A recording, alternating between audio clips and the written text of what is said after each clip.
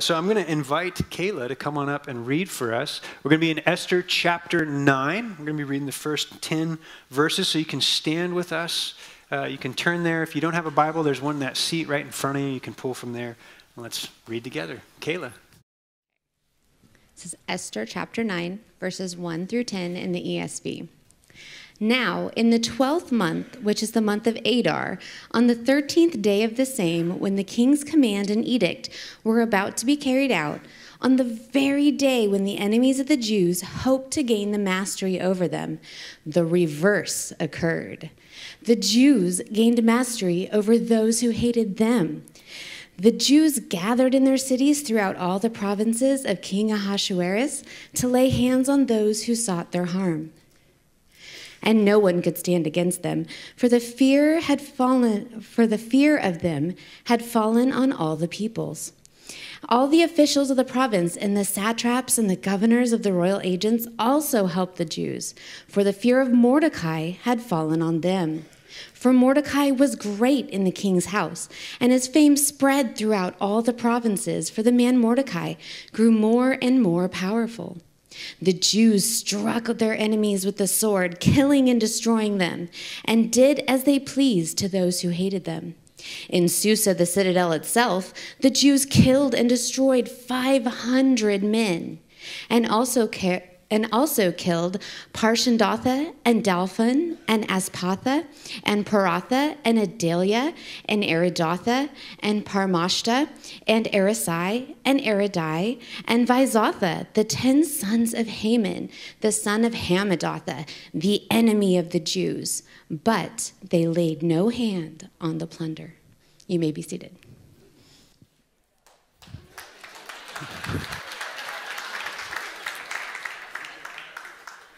Both services have got hand claps for that one, because I said that's what we call the nightmare passage. For anybody to read through all those names, it's like, how am I possibly going to do that?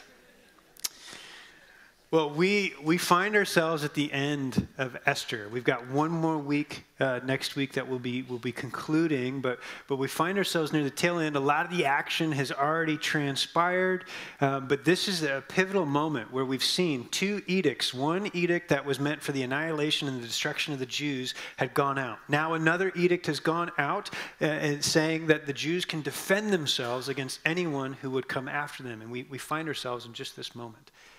And really what we're going to see throughout this passage, what we've seen throughout this book, is this great reversal that occurs.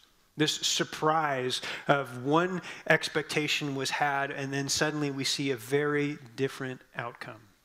A good friend of mine was telling me a story of that when he was a kid. His sister thought that she would play this great trick on him. And so she knew that he loved ice cream, and so she made him this big heaping bowl of ice cream. But actually it was just pure butter.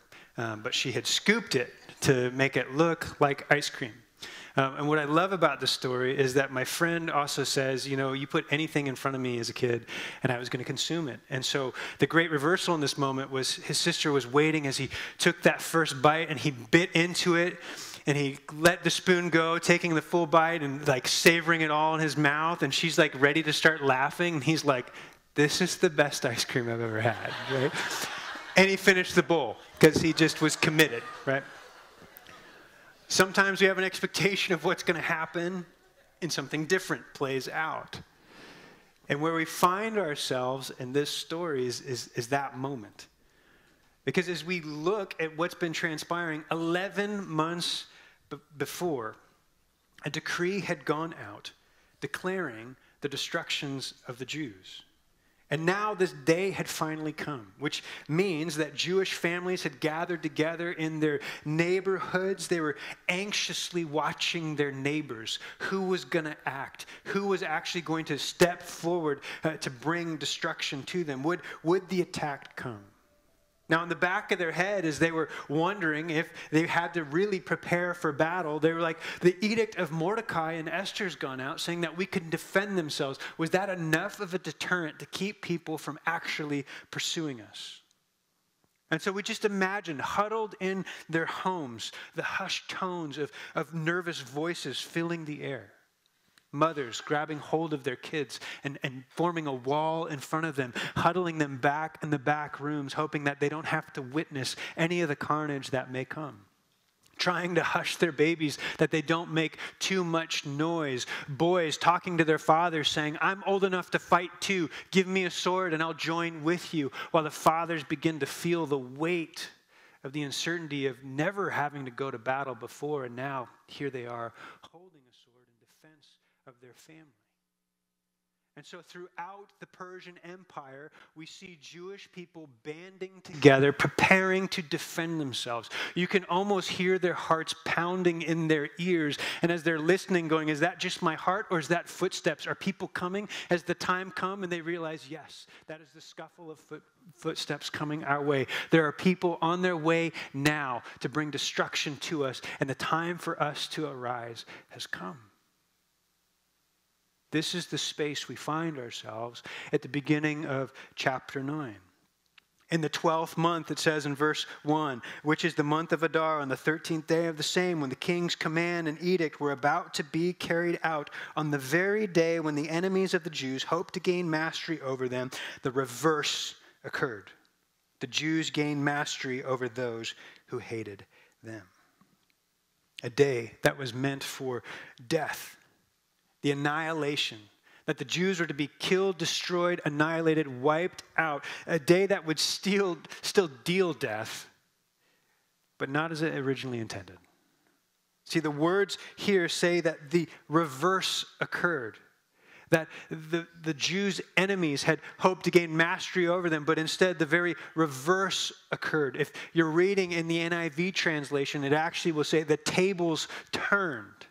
This word reverse carries with it a variety of meanings. It means to turn over, to bring destruction, to change, to turn around. This is where we find ourselves. To demolish. All the expectations of what was to happen in this moment have been crushed in the best of ways. Again, a day where the enemies of the Jews had hoped to gain the upper hand, to have mastery over them, would be the day instead where the Jews would be the victors. And all those who hated them would not stand a chance against them. Now, this is important because as we step into a passage like this, it's easy for us to stand removed and be like, what does this kind of battle, what does this kind of violence have to do with us today? Why are we paying attention to this? And one of the words in there that I think is helpful for us to hang on to is it says that they were able to take on, and no one could stand against them, all those who hated them. See, this is intentional, and it's reminding us of the intent of Mordecai's decree that we looked at last week. The Jews were to defend themselves against those who were their enemies. They weren't just to go around attacking anyone, but only those who intended them harm, only those that stood as their enemies, only those who would provoke them. And so verse 2, we read, the Jews gathered in the cities throughout all the provinces of King Ahasuerus to lay hands on those who sought them their harm, and no one could stand against them, for the fear of them had fallen on all the peoples. And all the officials of the provinces and the satraps and the governors and the royal agents also helped the Jews, for the fear of Mordecai had fallen on them. For Mordecai was great in the king's house, and his fame spread throughout all the provinces. From the man Mordecai grew more and more powerful. Banding together throughout all the provinces, we see the Jewish people coming together. This decree had not scattered the Jews or isolated them as it had intended to do. Instead, it united them. And what we see in this gathering, we're told that no one could stand against them. No one stood a chance. And why? Because the fear of them had fallen on all the people. Now, in Scripture, we see the word fear used often in Old Testament and New Testament throughout Scripture. We also hear at times that we are to fear the Lord. Proverbs 1:7 reminds us that the fear of the Lord is the beginning of wisdom. And the word here for this kind of fear is yirah. And it means an awe or a reverence. It's an acknowledgement of awesomeness, that when we acknowledge who God is, we have just like open mouth awe that he is so incredible, so gracious, so majestic, so wonderful. But also we fear because he is so wholly other. Prophets of the Old Testament would fall to the ground in fear whenever they encountered a vision of the Lord because their fear of the Lord was so great. But the word here that we see in this verse, the fear that had gripped all the people because of the Jews, is a different word. It's not yirah, it's pahad. A word that means to dread, to have a fearful anticipation. It's the fear of that test that you have not studied for, that suddenly you're sharpening your pencil for, right? It's that feeling when you get that cryptic email from your boss, we need to talk. It's that feeling of that project that is just lingering over you that you know needs to get done. The people of Persia were filled with a dread of the Jewish people, of what exactly were they capable of, what exactly was going to be carried out against them. And we see that this fear of the people, it actually gets raised up to Mordecai himself, that he was uniquely set apart in some ways. And this fear of Mordecai was so great that we see that all the officials of the provinces, the satraps, the governors, all the royal agents, they begin to help the Jewish people because they were living in fear of Mordecai. And why were they in fear of Mordecai?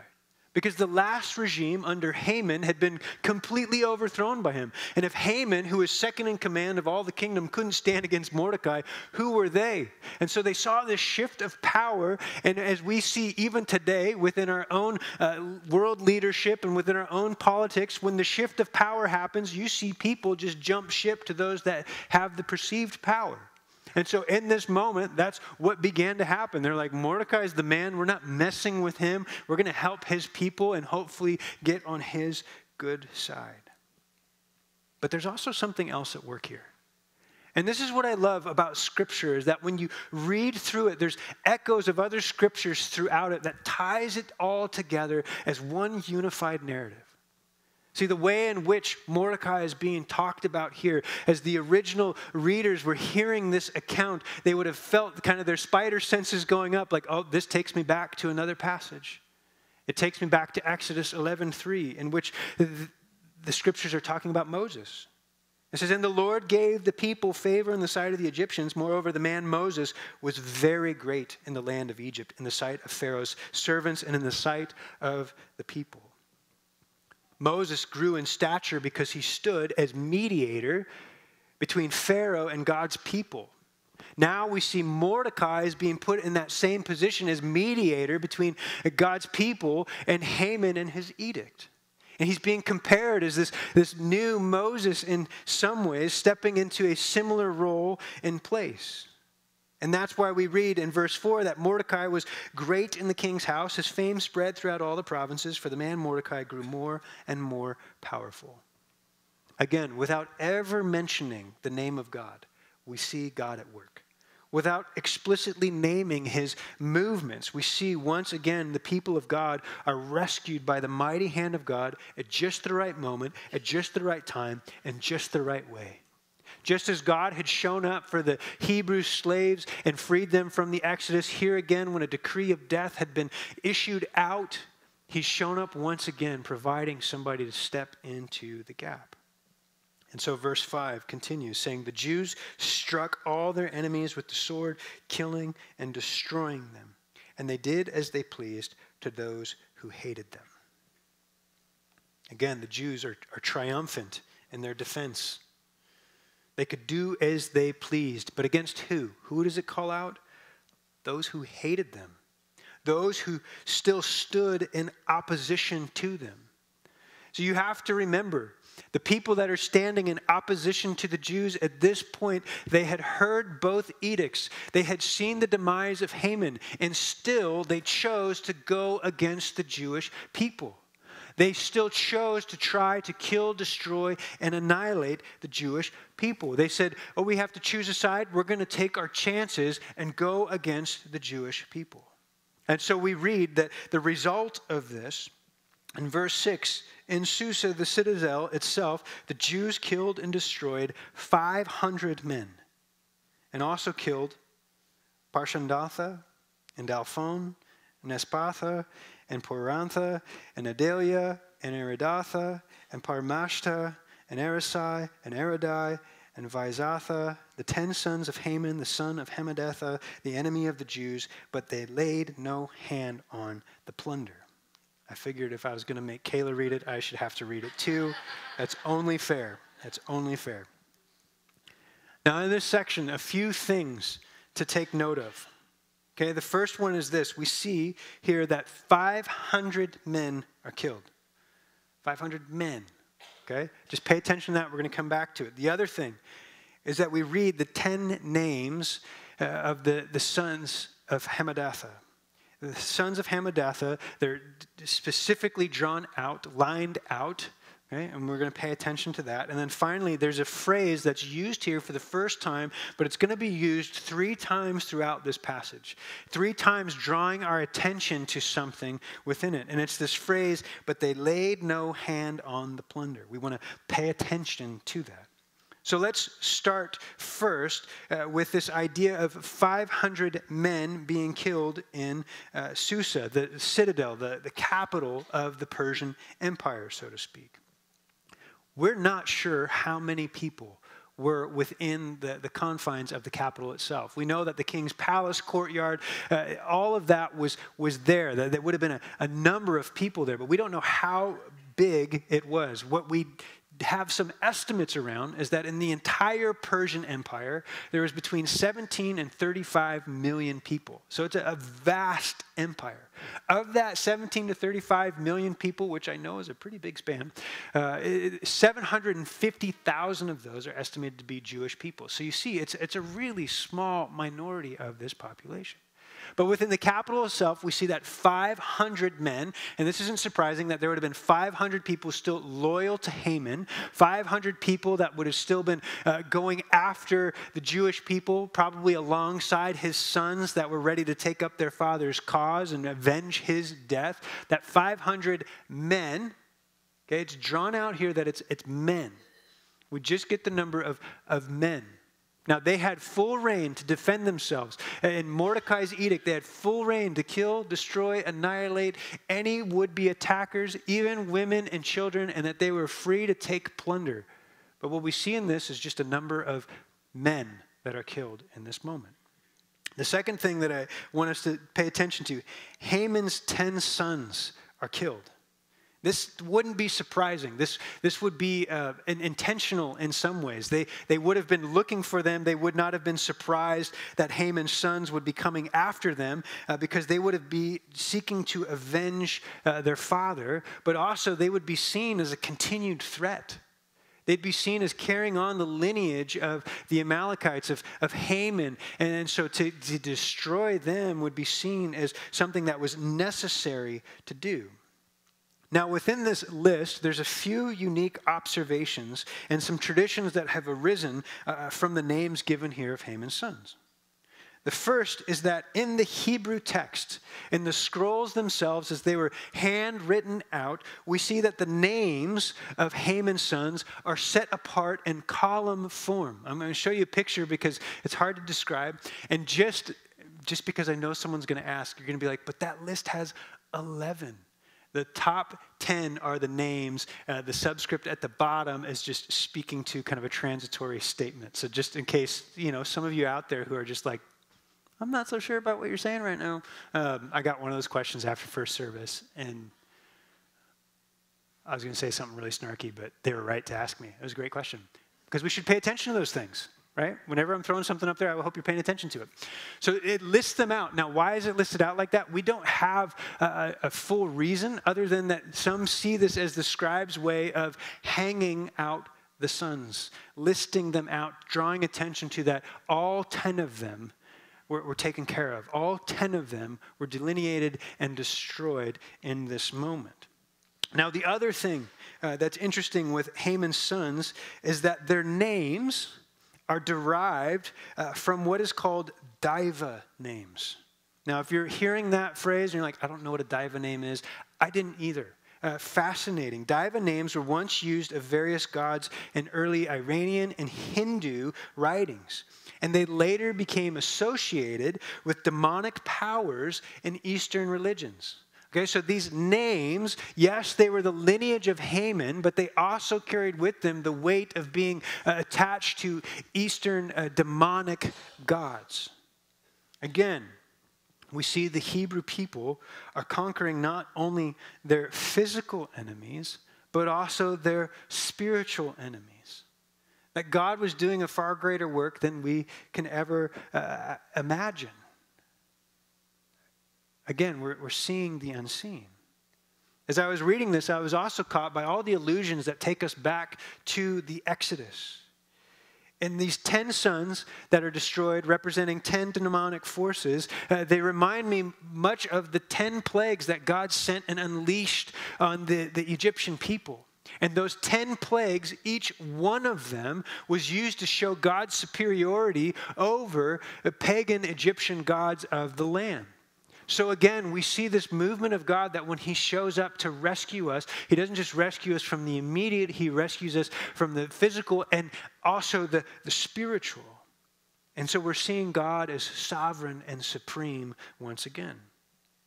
And finally, there's one tradition I've shared with you that in the celebration of the Feast of Purim, in which we read through all of Esther, and there's moments where you boo when Haman comes out, and it's this really fun celebration. There's another tradition that arose in later rabbinical circles. And it became the practice that when you got to these 10 names of the 10 sons, that you were to read them all in one breath. Now, you've heard those names read twice now, and you know that's not easy. But the point of it was that you wanted to give as little space to the lineage of Haman as you could.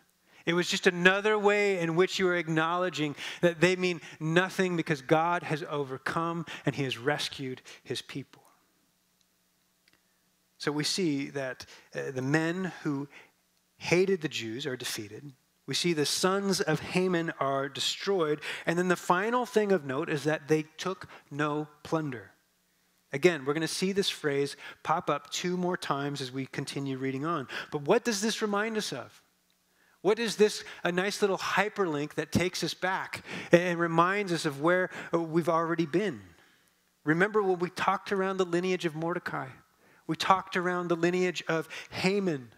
Mordecai came from the tribe of Benjamin, and he connects us to King Saul, the first king of the Israelite people. Haman was an Agagite. His heritage went back to King Agag, an Amalekite, and he connects us with the Amalekites, the sworn enemies of the Jewish people. And why were they the sworn enemies of the Jewish people? I know we covered some of this already before, but just to refresh you, when the people of God were coming out of Egypt, and they were wandering through the desert, it was the Amalekites that were attacking them. But how did they attack them? Did they take them head on? No. They took out their stragglers. They took out their weak. They took out their wounded. And God did not forget this. God was so furious, and God, who is a God of justice, said, I will utterly destroy them. And so centuries later, King Saul is tasked with just that job. I want you to go and I want you to annihilate the Amalekites, for they are evil in my sight. And God gives him the decree that you are to go and you are to destroy them. Men, women, children, I want them gone, but you take no plunder. You take nothing from them. Well, King Saul, remember what he does. He goes and he spares King Agag and he takes plunder. Right? It's like the very things that he's not to do, he does. And the prophet Samuel shows up and he's like, Saul, what have you done? You were tasked with one thing and you didn't do it. You did the very opposite of what you were supposed to do. And Saul in that moment tries to justify his actions, saying, well, I saved the best so that we could sacrifice it to God and I was going to worship to him.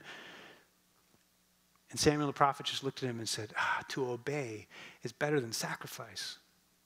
To listen to the voice of God above any other is better than anything, Saul. Because of that, you're now rejected as king. You change the course of everything. And what do we see transpiring in this moment? That they are defending themselves, but they are destroying the lineage of Haman, the Agagite, the Amalekite. but they are not taking any plunder. They are not taking anything for themselves. They are finishing what Saul should have done centuries earlier. They are acting in obedience to God. They have defeated their enemies, their ancient foe. They don't need any more than that. And so they take no plunder. Verse 11, we read on. That very day, the number of those killed in Susa the citadel was reported to the king. And the king said to Queen Esther, in Susa, the citadel of the Jews have killed and destroyed 500 men and also the 10 sons of Haman. What then have they done in the rest of the king's provinces? Now what is your wish? It shall be granted you. And what further is your request? It shall be fulfilled. Now King Ahasuerus continues to be one of the strangest characters in this story. Because if you just think for a moment what he is witnessing, he is king. And all those who are in his own kingdom are waging war with one another. And his reaction in this moment, as he has sanctioned both dueling edicts, he can't believe how successful the Jews have been. It's almost like in this conversation, he's like, Esther, look at your people go. I can't believe this. This is great. There's also a little undertone of like, I mean, what more could you possibly want? This is like so good, but whatever you want, it's yours. Now, we've seen the king do this before. We see him do this all the time with Esther in particular. What do you want? Up to half my kingdom. I think by this point, he's learned that Esther is far smarter than he thinks she is, and so he does not offer her half his kingdom because she might have taken him up at this point, you know? He's just like, what do you want? What do you want? It's yours to be fulfilled. Take whatever you want. And so, you may think in this moment, Esther's got all that she's wanted. She's seen the salvation of her people. The enemy has been put to death. The enemy's sons have been put to death. But what I find so surprising in this moment is Esther asks for more. Verse 13. And Esther said, if it please the king, let the Jews who are in Susa be allowed tomorrow also to do according to this day's edict. And let the 10 sons of Haman be hanged on the gallows. Esther asks for one more day. She says, give me one more day. Give me one more day in the capital to purge the hate and let me make a statement. She wants no enemy left. And she wants to make a statement with the sons of Haman. And what is she asking for? Remember, when it's saying that she wants them hung on the gallows, what it really is saying in the Persian Empire is she wants them just raised and displayed on a stake, that their bodies would be displayed for all of their enemies. Again, we hear this and we're kind of horrified. We flinch a little bit when we think of what's being asked for here. But in biblical times, this was common. To display the bodies of the enemies was a used tactic. One, to build the morale of your people and say, look what we have done, look who we have conquered, but also as a deterrent to any kingdom that would come towards you. King Saul, when he died on the battlefield, his body was taken up and it was placed on the wall of Bethshan, a rival kingdom that wanted to show their prominence. They took some of his sons' bodies and did the same thing to show that they had overcome. And so we read this and we imagine it and we don't want to imagine it. We don't want those images. Because this seems harsh. It seems unnecessary. And honestly, it seems a little out of character with what we've seen of Esther up to this point. And just to make it all the more fun, the author of Esther has this brilliant way of not leaning one way or the other. Gives us no indication as this is way too harsh or this is way too lenient. This was totally appropriate or this is the worst thing she could have done. Just kind of leaves the information there for us. And so whenever we come to a moment like this where we have these hard questions, we looked at this last week, there's a tendency to want to like clean it up a little bit or run some PR for God to be like, yeah, I think what you meant to do here. And so I don't want to gloss over any of this. But I think what's happening here, and what I see in Esther, is that she is taking no chances. She is not going to give one seed of hope to her enemies. She's not going to give one opportunity for her enemies to rise again. She's looking to destroy her enemy entirely. I mean, after all, Saul's sparing of Agag had allowed a new generation of evil to come forth, and she wants no part of that. And so let's just pull back from this story for just a moment, and let's just go, okay, what does this have to do with anything in our own lives?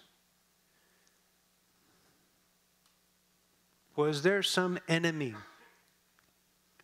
Is there some form of sin, an action, a habit, something destructive in your life that you are just allowing to linger, that you're just leaving the door open a little bit?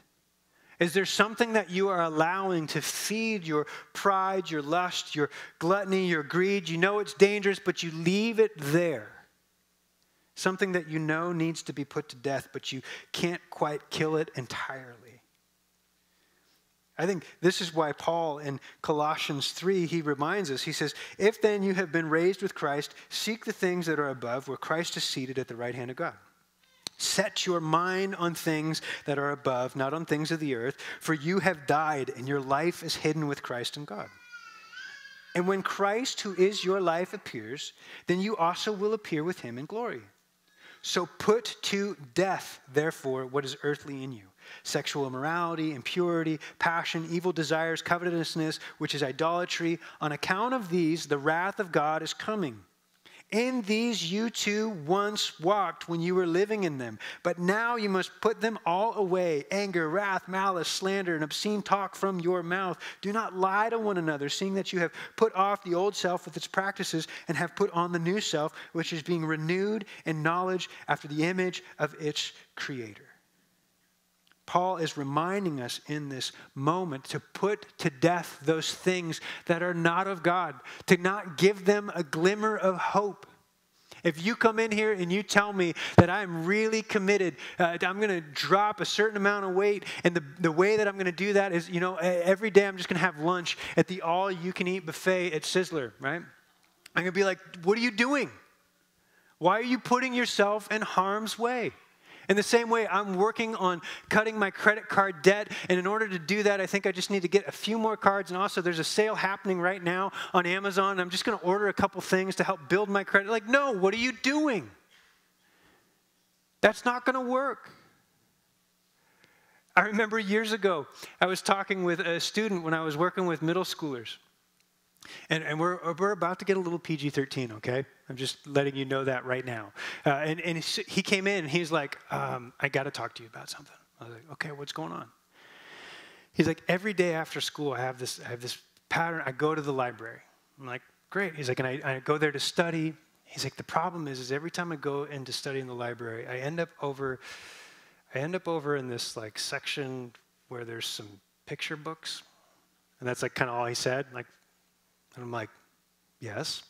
He's like, and I end up just staying over there and looking at images I know I shouldn't be looking at. I said, okay. I said, well, what if you show up at the library and you go directly to the tables where you're going to study, where you're sitting with other people that are around you, and we're like building this plan out. He's like, okay. Flash forward like 2 months. He's like, every time I go to the library, I end up in the same spot. So what's the solution to that? Don't go to the library, right? Which sounds really funny to a kid who's trying to study, to be like, don't go to the library. But that was the conversation we had. I'm like, quit going to the library. He's like, well, what do you mean? I said, it's not working. You can't do it. Okay? You can't do it. Just don't go to the library. Because every time you go to the library, you know why you're going to the library. So quit going to the library, right? And the thing that I know is that we all have a library of some sort that we keep going to thinking we're going to overcome, we're going to get this, No, we need to be ruthless and put some of those things to death in our life. Christ came that we could be renewed in his image. And for whatever reason, sometimes we just like to leave that door cracked open as though there's something there for us. And there's not. There's only death. And so in this moment, as harsh as it is, I see Esther looking out going, I'm not going to give any opportunity for this enemy to rise again, for this enemy to come against my people. And so give us one more day, King. Give us one more day. Let me hang those sons so that everyone can see and be afraid of what can be accomplished. Give me one more day that anyone comes against us, that we get to go against them. And how does the king respond to Esther's request? As he always does. So the king commanded this to be done, and a decree was issued in Susa, and the 10 sons of Haman were hanged. The Jews who were in Susa gathered also on the 14th day of the month of Adar, and they killed 300 men in Susa, but they laid no hands on the plunder. So the sons of Haman on display for all to see. The lineage of the Amalekites finally dealt with. 300 more men are killed. And still they laid no hands on their plunder. It's not the point of this. It's not the point of what they're doing. Verse 16, now the rest of the Jews who were in the king's provinces also gathered to defend their lives and got relief from their enemies and killed 75,000 of those who hated them. But they laid no hands on the plunder. Throughout the land, success is had by the Jews. We read that number, 75,000 people who stood in opposition and hatred to the Jews were killed. Now, we can read that in light of, well, if there's like 17 to 35 million, that's a small fraction of those who are in the population of the Persian Empire. But tell that to the families that were missing those in their lives. 75,000, that's a lot of death. And what do we see? That sin, hatred, always leads to death. 75,000 lose their lives in this moment. And they want no part of their goods. No plunders taken. But what do we see in this moment? A decree that was meant to annihilate the entirety of the Jewish people. We see again a great reversal in their actions. And a fulfillment of what their king was to do. King Saul, now they do. But none of this would have been possible. None of this would have been managed in any way, shape, or form without the silent hand of God working a miraculous reversal. An edict of death, now a moment of life for God's people. And so verse 17, we pick back up, reading down to 19. This was on the 13th day of the month of Adar. And on the 14th day, they rested and made that a day of feasting and gladness. But the Jews who were in Susa gathered on the 13th day and on the 14th day and rested on the 15th day, making that day of feasting and gladness. Therefore, the Jews of the villages who live in the rural towns hold the 14th day of the month of Adar as a day for gladness and feasting, as a holiday, and as a day on which they send gifts of food to one another. What's the result of this great reversal in this moment? It's rest. Noach. Rest from their enemies. Rest from their fear. Their fasting, it's been turned into feasting. Fear has turned to rest. Sorrow has now turned into celebration. But this idea of rest carries with it the idea to stop and dwell in peace. Now, as we come near the end of Esther here, next week we're going to look at how this whole story becomes memorialized and remembered and celebrated throughout the festival of Purim. That's celebrated even still today. But today we're going to stop and just look at what we read and see that the people of God who had been scattered throughout a foreign land, they'd been seemingly forgotten, seemingly alone, outnumbered, left to the whims of dangerous leadership and people who did not honor God. All the odds were against them. And then, through a series of events, a great reversal takes place. And suddenly, we see the unseen. The enemy is defeated, and the people of God rest, feast, and celebrate. Rest. Again, it's an idea that always seems out of reach to us, doesn't it? How many times have we said, I just got to make it through this week and then I can take some rest, right? Only to get to the end of your week and be like, no, I think maybe next week, if I get to the end of next week and the week after that, well, the holidays are coming up and let's just be honest. So maybe in 2023, well, 2024 might be a better chance of getting some rest. Right? It's this illusion of rest, but this longing for rest. And this idea of rest is one that we see in the very beginnings of Scripture, that God creates all things, and then he Shabbats, he stops, he rests. God rests. And why did he rest? To set a pattern for us that we should be a people that stop and rest. When Joshua was speaking to the Israelites, and he was reminding them of what they fought for. In Joshua 1:13, we read this: remember the word that Moses, the servant of the Lord, commanded you, saying, the Lord your God is providing you a place of rest and will give you this land. There's always this idea of finding rest in the promise of God. Even the Lord was said to rest in the tabernacle, to dwell there, that he was to rest in the temple. It's where he would dwell, his presence would be. Ultimately, he would rest in Jesus, the very flesh, the incarnate Christ coming to earth, dwelling among us, that we might know him and follow him, that he might rescue and redeem us. But then even in his going away and his resurrection, he sends us the Spirit who now resides and rests in us so that we can have peace and wholeness. But much like the people of Esther's day, we feel the sense of the enemy all around us.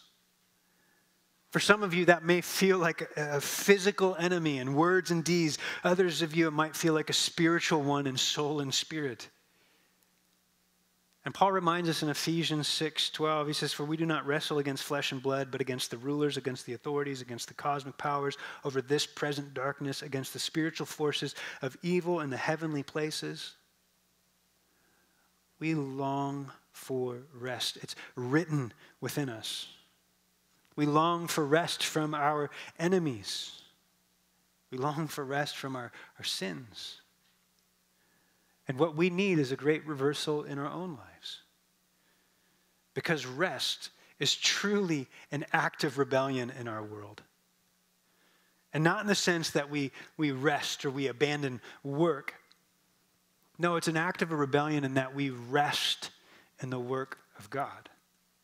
Meaning we find peace in the midst of chaos because we rest, we trust, we place our faith in the work of Christ, in the providence and the sovereignty of God. Jesus is the one who invites us to rest in him because he has done for us what we could never do on our own. But we allow our enemies just to linger. We allow our enemies to stir up the waters of our soul. We allow our present problems to rob us of peace. We allow our fears to keep us blind to the unseen movements of God. But what this account of Esther is reminding us is to continually rest in the work of God. Even when we cannot see the end of our story, we trust and we rest in him because he will hold you fast. And when we recognize what we are invited into, when we see that it's not a matter of simply trying harder, but it's a matter of choosing Jesus, we find rest. If it's between going to the library or choosing Jesus, we choose Jesus. And in him we find rest. We are a people who can feast even in the presence of our enemies. And we are a people who celebrate the ways in which we see the hand of God move. But the question remains, can you find rest in God? Or are you too busy trying to fix everything yourself? Again, the Sabbath was this gift that God gave us to remind us to help us practice of resting in him. It was a taste to practice our faith, that if we stop, we remember God doesn't. That in our inaction, he is still active. And when we don't produce something, we still have value. We haven't lost ourselves because our identity is not in what we do, it's found in him. And so if we find our rest in him, we can be at peace wherever we are. A decree of death ended in a moment of life and rest. In Jesus, we see the instrument of death, and the cross has become a symbol of life and rest. Life, because in Jesus we find our death has been paid in full. Our debt has been paid in full. Rest, because in Christ our enemy has been defeated. And by trusting in Jesus and resting in him, we find rest for our weary and troubled soul. Will you pray with me?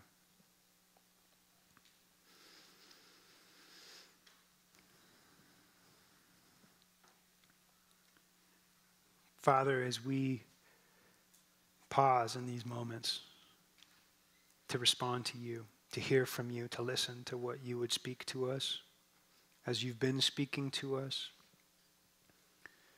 would you help us to pay attention to those areas of our lives where we are not trusting you, where maybe we are leaving the door open in ways that we know are not what you want for us?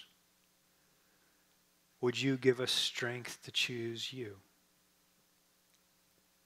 Father, where we're placing our faith in things beside you, where we are feeling anxious, where we are feeling troubled, where we are feeling weary, God, would we bring these to you as you remind us to come to you and find rest.